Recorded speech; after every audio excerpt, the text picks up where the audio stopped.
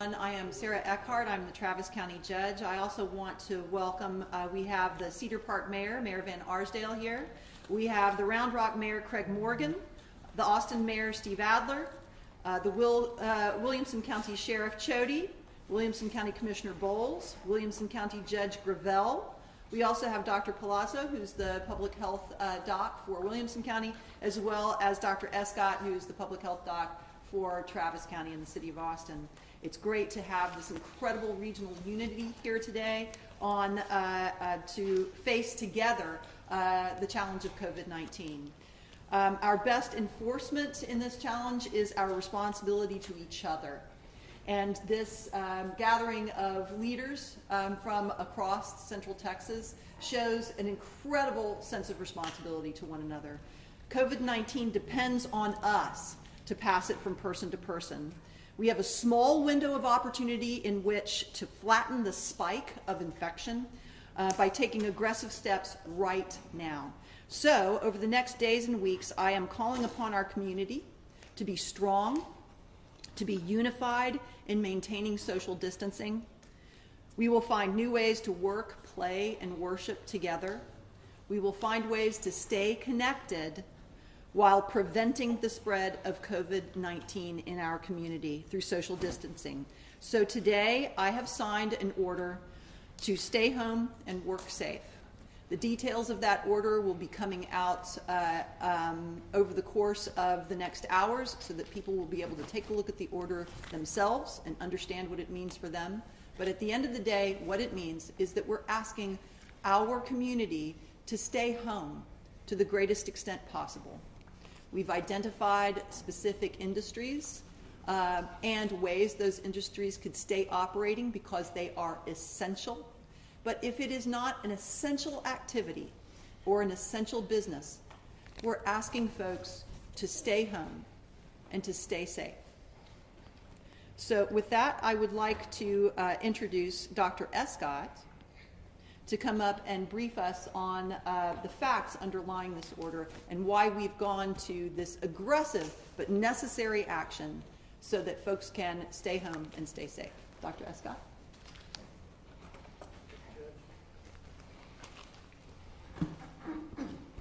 Good afternoon. I'm Dr. Mark Escott. I am the Interim Health Authority for the City of Austin and Travis County.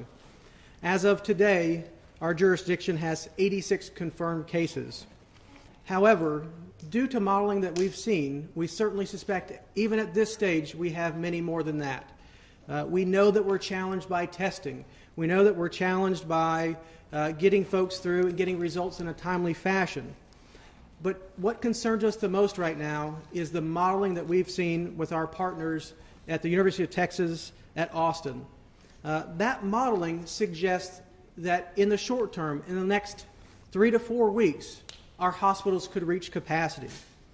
That modeling suggests to us that if we put schools back in session, if we turn the businesses back on, if we allow people to go back to restaurants and bars and businesses today, that by May, we will need to be able to provide more than 20,000 hospital beds a day for our community alone. And I bring this up because we have to forecast a little bit. The lessons learned have been loud and clear from China, from Italy, from Seattle, from Washington, from New York. We cannot wait until the hospitals are already overrun to make decisions and act decisively to prevent this spread. Now, we've made difficult decisions before. Closing South by Southwest, the Spring Festival, closing restaurants, dining rooms, and bars and businesses. But these decisions are not as difficult as the ones that we really want to prevent from having to make. Those decisions are which member of our healthcare community gets personal protective equipment? Who gets masks? Do we give it to first responders? Do we give it to hospitals? Do we give it to nursing homes? Other decisions that are even more difficult, when we have scarce resources, if we were to run out of ventilators and ICU beds, we have to make difficult decisions about who gets the ventilator or not, who gets the opportunity to survive or not. These are decisions that are already being faced across the globe by communities who are already at war with this virus, and one that we can prevent, or at the very least delay substantially, until we can be more prepared to fight that battle here. Today in the city of Austin and Travis County, we have enough hospital beds, we have enough ICU beds, we have enough ventilators to get us through the next 3 to 4 weeks. But if we don't take action today, we are going to run out, and we're going to run out soon. It's important for us to also remember that when our friends and our colleagues and our families are already at war in California, in New York, in Washington State, we should be at war also. We need to have that war mentality. We must band together right now to ensure that we are strengthening our defenses and that any excess that we have, we are sharing with those communities who are already in battle. We can't take chances right now, not when we are still identifying additional bed capacity, additional ventilator capacity, when we are still in the process of ramping up testing, when we are still trying to identify personal protective equipment that our healthcare providers and our first responders need to protect themselves and their families from this virus. I will not ask them to sacrifice themselves because we fail to act. We are acting today.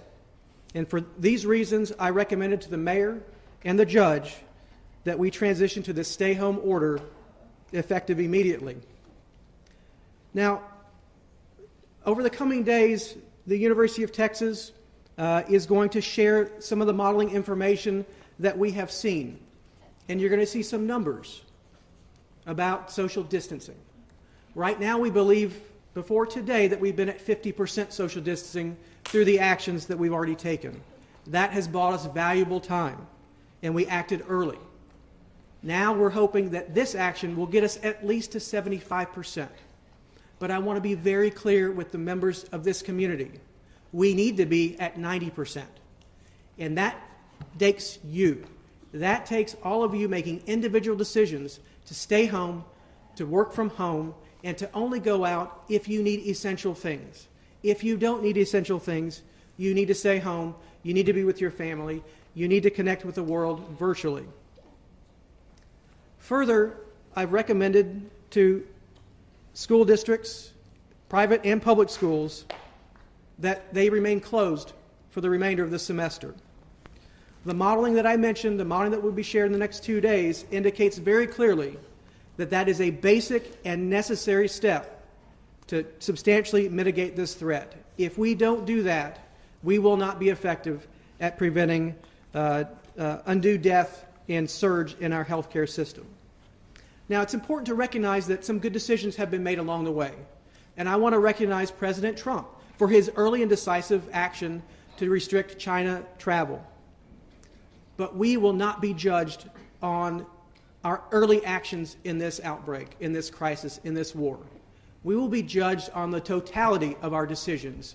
And therefore, we have to continue to use science and medicine to help guide and inform those decisions. It's critical right now that we stop acting independently as cities and as states. It's critical that we stop acting right now as Republicans and Democrats. To be successful as a nation in battling this war, we have to do it as one country. We have to continue to make decisions and take decisive actions now that will strengthen those defenses. We have to ensure that those of us who are battling smaller battles at this stage shore up those defenses so that we can reinforce those who are already at war.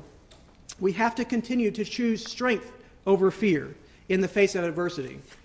But to do this, we have to do it not as individual cities and states, but as one United States. Together we can save thousands of lives in America. We can save thousands of lives right here in our community. But to do this is dependent upon the whole community. That's staying home. That's using good hygiene. That's supporting those that still have to work. Our first responders, our healthcare workers, our sanitation employees. Those essential employees are going to be hit hard. They're going to have to work hard to support the rest of this community. It's up to our entire community to support them. I'll now ask Dr. Lori Palazzo, who is the Health Authority for Williamson County, to come to the podium.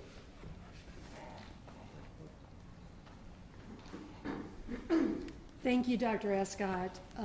I can't emphasize enough what Dr. Escott just said. We do have to work together. This is important for us to do this and to make this move, that we all do stay home and stay safe. As you may know, 8 of the 10 deaths in the United States have been in persons over the age of 65. In Williamson County, we have 74,000 residents who fit into this category. Our goal is to protect all our residents, but especially this vulnerable population. That's why we've sent out control orders with strict infection control for all the nursing homes, assisted living facilities, retirement communities. And that's why I stand behind this decision to go even further with stay home, stay safe, to protect everybody, but especially our vulnerable citizens. Thank you very much for helping us, and please, let's all work together in a united front to keep everyone safe. And now, Judge Gravel from Williamson County will come speak. Good afternoon. I'm Bill Gravel, the Williamson County Judge, and I want to say first thank you to those that are a part of the Central Texas community and the region and the collaborative effort that we've used in working together. I especially want to say thank you to Judge Eckhart in Travis County and how we've been able to partner together, because we have cities that cross county boundaries. I want to say thank you to Mayor Atler, because we have Austin and Williamson County and Travis County. I want to say thank you to Mayor Morgan in Round Rock, who is in the same situation, as well as Mayor Van Arsdale from Cedar Park. What we're talking about today is not just a county approach, but a regional approach to fighting something that we're facing. The coronavirus knows no boundaries. It knows not Williamson County or Travis County. It knows no boundary of white or black or young or old. This virus knows no boundaries. So we must, as a community, come together and work together collaboratively. I've signed an order effective at midnight tonight for Williamson County to stay home and stay safe. During the Stay Home, Stay Safe order, you can check that out at your Travis County website or your wilco.org website and find those particulars that would pertain to you. What we're really asking for Central Texas to do is to come together and work as a region to care for those that are around us. Let's use technology in the next many weeks to communicate with our friends and to check on those.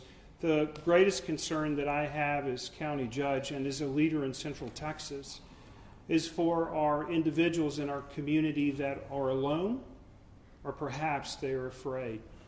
Use this time to check on the seniors and the young and those that are alone near you. Use the technologies that we have to connect with each other.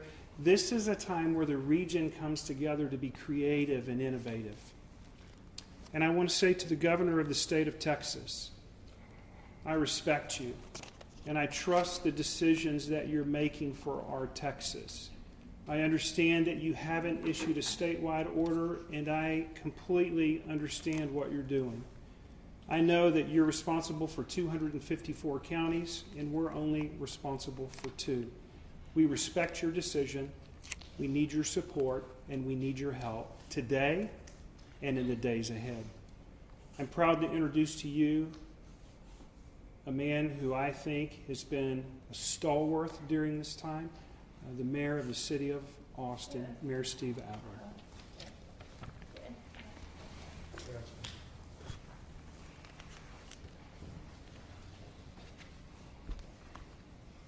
So we've got this.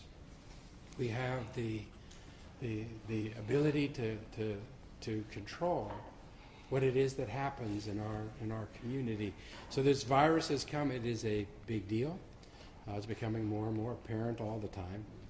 But let me lead with just a thought of and a measure of hope, which I think we can all embrace. If we all do what we can to help keep our neighbors safe and ourselves safe, then we're going to be able to weather this virus coming into our community in the best way possible. If we don't, though, the biggest challenge, the biggest risk we face is that we just don't take this as seriously as we need to, that we don't do the things that we can do right now. We don't take advantage of this real window of opportunity that is before us. If we don't grasp it and take advantage of this opportunity that we have, then we're going to get pretty much overwhelmed by the virus, and we won't be in a good place. But we get to control that. We get to decide both individually and collectively what's going to be happening in our community over the coming weeks. This is the challenge, and this is what we all need to do. And if you heard Dr. Escott talk earlier, it's pretty clear. We have to decrease the number of physical interactions that we're having by 90%. By 90%. That's a really big number. It's going to be pretty disruptive to people's lives. It's a real change in the way that we've been going about living until this very moment. But for at least some period of time, the challenge before us is, can we decrease those direct interactions by 90%? Because if we can, individually, if we can collectively, then we're going to be able to weather this. We'll be able to make sure that everybody who wants testing has the opportunity to be able to get testing. We can get down to 90% reduction in interactions, then all of our first responders and healthcare workers will have all the personal protection equipment that they need. Ultimately, we'll have all the ventilators that we need in the city. We get to decide that question. And what makes this difficult is we have to decide this question now before we actually see what it looks like when a lot of people in this city are catching this virus. And a lot of people are going to get it. It's a virus like the flu. It's going to pass through. What we're trying to ensure is that everybody doesn't get it. Everybody doesn't get it at once. So what's the best way to do that? It's to stay home and to work safe. And that's the orders that we're entering here today. The best way to be able to achieve that 90% reduction is for everybody to stay home. And to the degree that you can, everybody should be staying home. Now, the orders that we have exceptions. Obviously, there's some people that are going to have to go to work because their job or their function is really essential or critical for the city and the county and the community to be able to move forward. But everything that's not essential and critical, we're going to put aside for right now to help as many people stay as home as much as they can be home. It's okay to go outside. In fact, it's probably encouraged to go outside so you don't get stir crazy in the house. Go out to walk or to jog. But when you do that, don't do it in groups. Again, reduce by 90% the direct interactions that you're having with people. You can still go out to shop, to the grocery store, to the pharmacy, to get supplies. That's okay too. When you do go shop, go out and shop alone. Don't bring the whole family with you. Decrease those interactions. Make sure that when you do go out, that first, don't go out if you're not feeling well. Don't go out at all. But if you are feeling well and you go out to shop at the grocery store, make sure that you're staying 6 feet apart from everybody that you would be interacting with. You know, I am really proud of our region acting the way that it has. Greatly appreciate the leadership of the county judge and the opportunity and the cooperation that the city has had working with Travis County. Our staffs are working with one another. We've been working together thus far with all the orders that have come out. We'll continue to do so. Wider than just Travis County, with Williamson County. It's great to see some of my colleague mayors here and others that would be here if we weren't practicing social distancing and trying to keep some people at home. But it's not just us. This same thing, virtually the same kind of orders, the stay home and work safe orders are now being put into effect in Houston and Harris County and Bexar County and San Antonio and Dallas County and Fort Worth. We see this now happening in the big metropolitan areas and the big counties around the state, because it's going to take all of us doing this together for it to be able to work. Now, we have pulled together before. We did it with the bombing. We did it with the water boil. It's one of the things that I love about this place. This one's a little bit bigger. It's going to be a little bit more sustained. But we know what's necessary. We know how good it feels to actually be able to do everything we can to help ensure that our neighbors are safe. This is my request for everybody. This is an order that's going to go into effect midnight tonight to give everybody the chance to kind of get ready for it, to close down their non-essential and critical businesses. Tomorrow we start this in earnest, although everybody that could start it today, please go ahead and do that. But this is what I want. When you go to sleep at night, I want you to count the number of people that you have interacted with over the course of the day. Think through the day, count the number of people, and see if you are successfully decreasing by 90% the number of direct physical interactions that you're having with people. We have to keep track of that number. Everybody needs to do their part in this if we're going to be successful as a community. If we do this, we're going to be able to get through this in a good place. But it's going to take all of us pulling together. We can do this. Thank you. Judge? So as you can see, although we are practicing social distancing, we are not alone in this. We have a robust local strategy, and we're deploying it so that we can stay home, work safe, and stay home, work safe is the best way in this moment to lessen both the health and the economic impacts of COVID-19. So I just want to say thank you to all the local heroes who are meeting this challenge with all their talents, their resources, and their ingenuity. We are all in this together. So with that, I'd like to kick it over to questions. Okay, Judge, the number of questions here. The first question is from Fox 7. I believe this would probably be for Dr. Escott. We know the number of confirmed cases are at 86. Do you have an estimate of how many others may be infected? Dr. Escott? So that's an excellent question, and the challenge is we don't know which factor to apply to that. We'll generally apply a factor of 7 to 10, which is what we're using to predict our capacity in 3 weeks' time. So we applied a factor of 7 to assume that there are 7 times the number of actual cases as the ones that we know about. And this next question is from the Austin American-Statesman. Will there be further limitations placed on outdoor spaces, such as the Greenbelt, Zilker Park, Lady Bird Lake? And is there discussion about a full closure of those spaces? I think, as the mayor and judge said, we're asking people to honor the spirit of these orders. And that is, we really must decrease the personal interactions, the social distancing, by 90%. The green belts are a big space. People can space out. We're asking people to be cognizant that any time 2 people get together, face-to-face in particular, there's a risk of transmission. There's going to be continued transmission to some extent, even under these orders. But what we're trying to manage is the unbridled growth of spread across this community. So if we practice these social distancing techniques, if we can really work hard together as a community to reach that 90% together, we won't have to order anything further.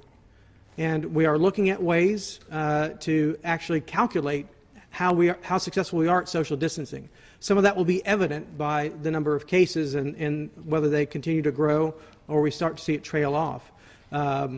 But we are looking at ways to calculate that so we can tell if we need to increase restrictions or potentially at some stage loosen those restrictions. Judge, do you have more to add? Oh, no, you're good. Dr. Escott, you're awesome. Keep going. This next question is from KVU and a Statesman. To what extent will criminal penalties be enforced when it comes to this sort of issue? Really, what we're looking at, the best enforcement is our responsibility to one another. We do expect, as we've seen in the past, that this community comes together and that any kind of criminal enforcement is really not needed. We will first seek to inform, second, actually primarily seek to assist and to inform. Enforcement is the last option, and only if we see something really egregious. But there are provisions in these orders for law enforcement to assist us, absolutely. While I have you up there, Judge, another question from the Statesman was any further sort of escalating of this, or is this sort of the highest thing we could do? Is there sort of a full lockdown or further restrictions or something on the table? Would there be anything that would lead to more As restrictions Dr. like this? Escott mentioned, we are hoping that this is what is needed because we will achieve a 90% compliance in order to reduce circulation of individuals and thereby reduce the circulation of COVID-19 in our community. We are really relying on our local heroes to reduce those social interactions, to keep that social distancing up, and to do all the things that are detailed in what will be known as Exhibit B of these orders with regard to our health department's guidelines and requirements in order to reduce the spread of this disease. Yeah. CBS Austin has a question.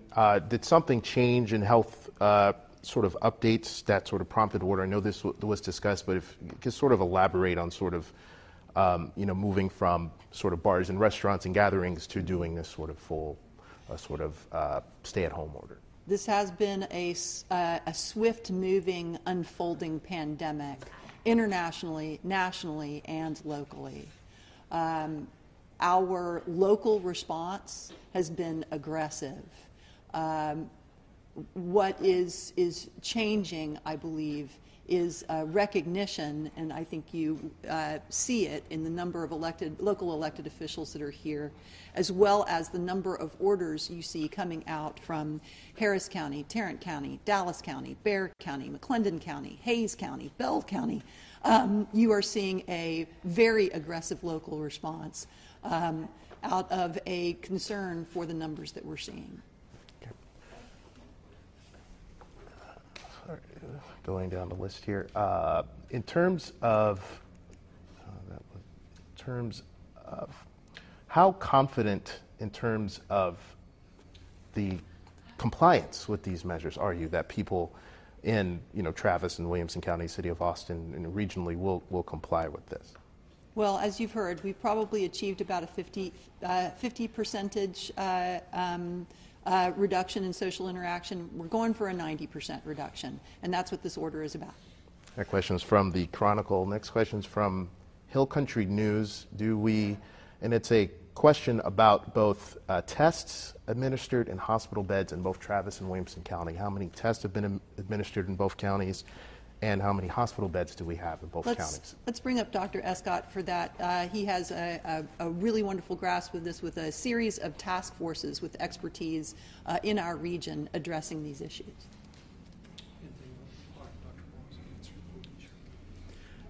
So we are working with our healthcare administrators from our big three networks, Baylor Scott and White, St. David's, and Ascension Seton, to identify both what our current capacity is as well as what our surge capacity can be with extra beds and vents and isolation rooms.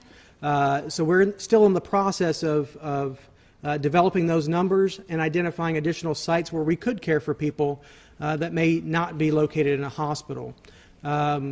We are working on releasing a dashboard later today or tomorrow, which will give a status update for Travis County in relation to number of cases, some demographic information about cases, so that we can provide additional details. We have increased our testing substantially over the past week. We need to increase it substantially more.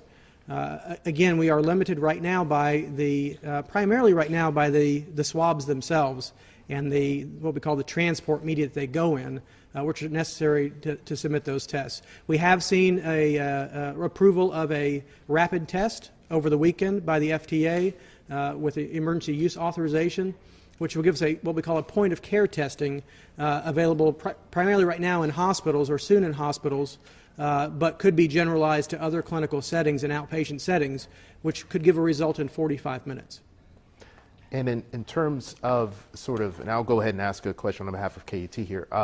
In terms of hospitals right now, are you seeing an increase in the number of reported symptoms reported to hospitals at this point that may or may not be reflected in the number of confirmed cases that are released?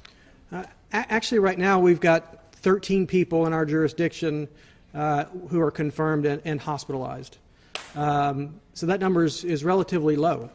I'll tell you that the hospital volumes, the ER volumes right now seem to be holding steady or slightly lower than usual. These are reassuring signs to us.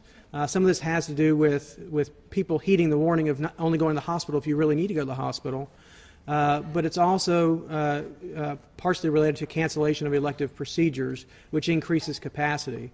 We expect that there will be an increase in numbers, that we will still continue to see increases in cases and increases in hospitalizations.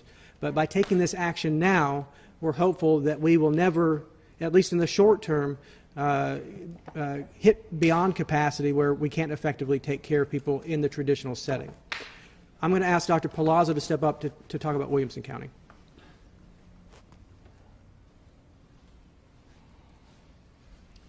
Thank you, Dr. Escott. Williamson County has the same similar numbers. We're a little bit less than Travis.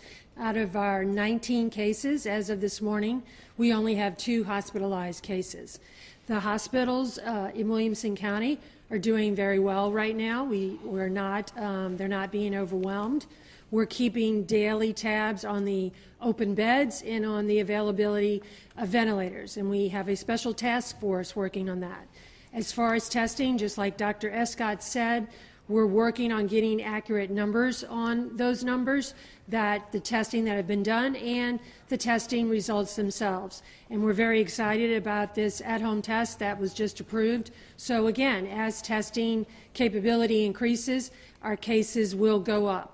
Another good reason for us to have this order in place to all work together to keep that 90% percentage that we're talking about of less interaction and to keep our cases down. We had a couple of questions from both Community Impact and the Austin Business Journal related to construction projects in the area. Community Impact's question was about some of the bigger projects, such as the MLS Stadium, projects up in Round Rock and some of the towers in downtown.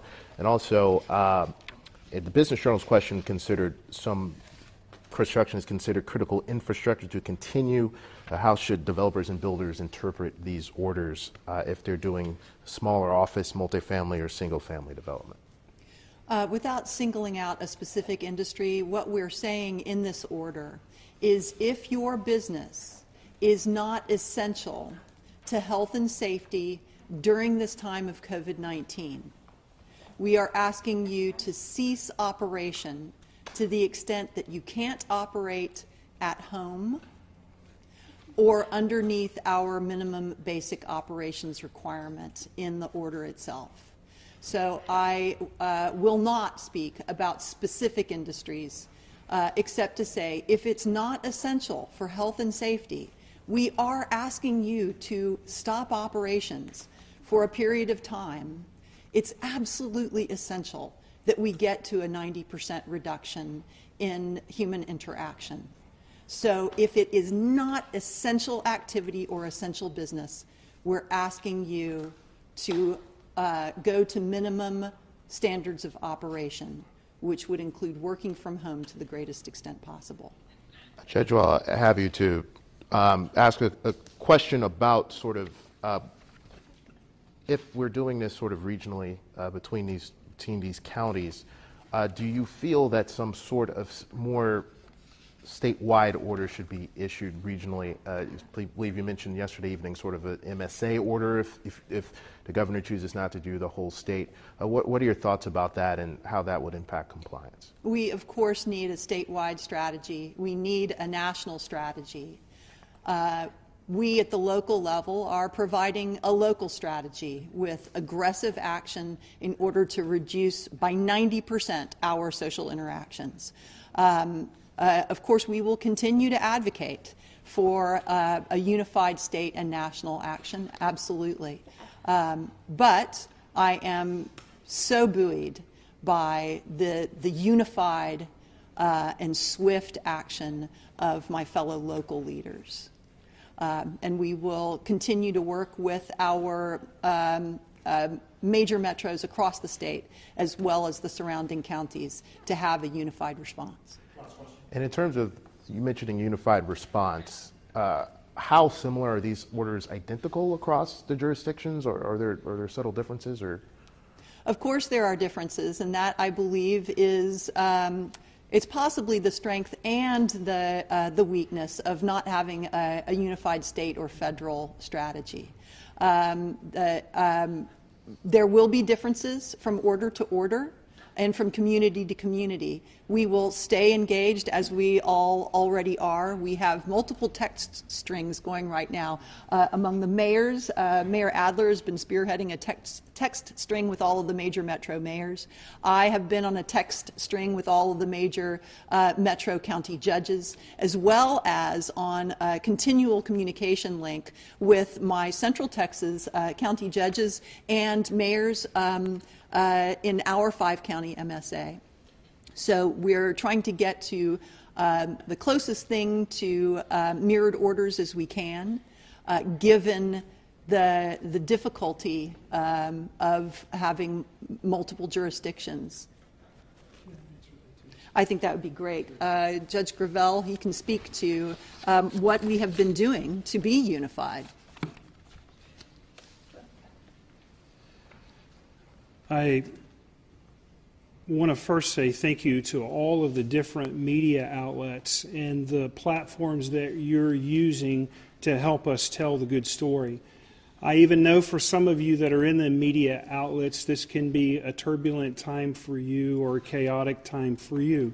But I want to say this, whether you're the Hill Country News or Community Impact or the Austin American Statesman or CBS Fox or whatever network, you need to know that there's never been a more vital time for your service than now. And on behalf of all of the electeds, we want to say thank you for that. In the next few hours from the 2 county judges, you'll see orders through our county websites, and we would appreciate it if you would pick those orders up and recirculate those that are out there.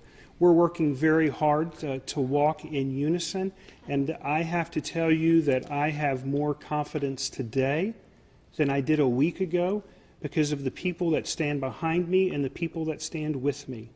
The one thing that I have discovered in the last week is that Central Texas is amazing, and the best people to make the decisions for Central Texas are the people that are in this room.